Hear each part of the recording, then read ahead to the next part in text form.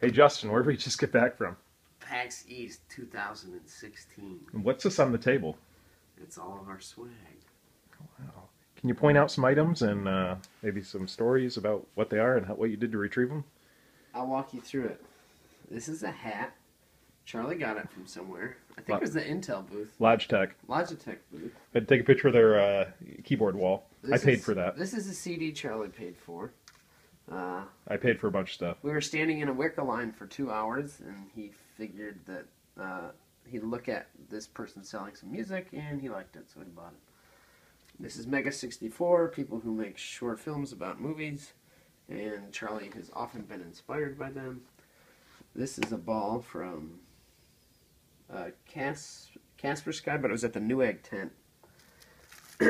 These came in things from the Newegg tent bag. This also Charlie paid for again, Mega 64.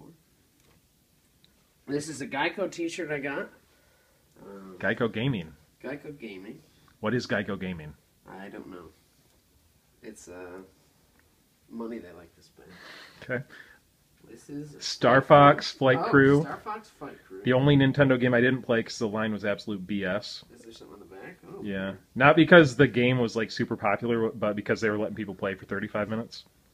Which, yeah. We got pilot t-shirts here. Yeah. And then I think with Passion. So those three came from Logitech. I got bored, so I went to the booth a couple times. Sorry if you didn't get a t-shirt. Those are nice shirts. I kind of like those shirts, although I shouldn't have bought a black one. That's from the Behemoth. They're makers of Castle Crashers and their new game. That was the first merch bag I got. Those are from Microsoft. Yeah. So are those just pictures we got, or what was that whole thing? These are. You can see them online, but they're done like in multiple views, so it has like, I don't know, 30 DSLR cameras at the same time, so you can see this. So it was a bullet time gift that they gave us. And we were standing right when we took this. Steve Aoki was taking like 30 photos right in front of us. He cut us in line, and police were like. Yeah, but I mean, there's just one of them, but well, yeah, and he's pretty lazy too. It wasn't. He didn't have a gun, but he was a police officer.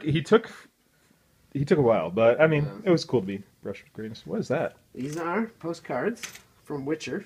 Witcher 3, Wild Hunt. The coolest thing we've probably got. Yeah, this is nice.